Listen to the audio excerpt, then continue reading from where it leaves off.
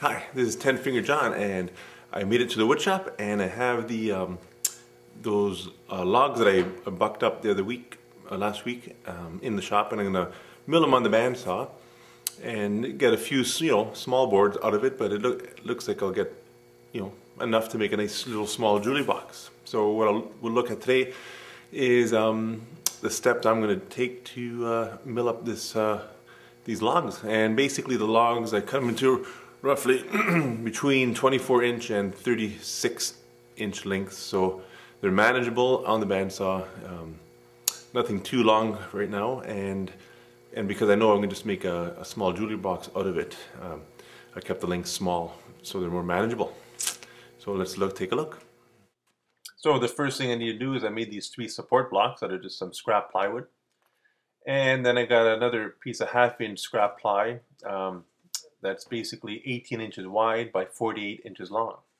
So what I need to do now is basically secure this this round, to the plywood using the support block. So here I am just lining them up, and I get them all screwed down. So I'm just getting the last support block in place. And these blocks, they're about 1.5 inches wide by 3 inches long, and I just screwed them together. So once they're in place, I'm basically lining up the center pith of the log off the outside edge of the piece of plywood. So I'm just checking that. And let's say that measurement on the far side was, let's say 13 inches. So I'm on this near side checking that and making sure it's the same. And by doing this, I'm going to get that straight cut. So I'll be able to get a straight edge and get a nice cut off the piece of plywood. And once I get that secured down, I'm ready to go to the bandsaw. And that'll be the next step to cut it up. So here at the bandsaw, I have a resaw blade in. It's about 1 inch wide and 2 teeth per inch. And I'm just checking the height of my blade support to make sure it does clear the log that I'm going to be pushing through the bandsaw. Now once that is done, the next thing is check my fence. So I'll make sure it's adjusted to the proper position, and before I get going, make sure you have your safety glasses on, of course. And basically when you're bandsawing, it's all about having proper position and watching your feed rate. So basically you don't want to be pushing this big log through too quickly and forcing forcing the blade to make the cut. You basically want to see how the saw is cutting and just let the saw cut at its pace. So now here I am halfway through my cut. And the nice thing about bandsaws, they're relatively safe. Just got to watch your hands clear the blade. And once I'm past the halfway point, I can walk around and finish my cut by pulling it. And here I am just finishing the board and getting my first straight edge off of this particular length. So voila, there it is. And so far it's looking great. So here basically I'm repositioning the log to get my second face. So I removed those plywood blocks, and I'm going to remeasure and follow the same steps as I did earlier in the video to get this log secured to the plywood for the second cut. So here I am making my second cut. Again, just basically watch your feed rate, have good position, and just slowly make your cut. And get that done. And on the next step here, you can see I'm getting my third face roughed out.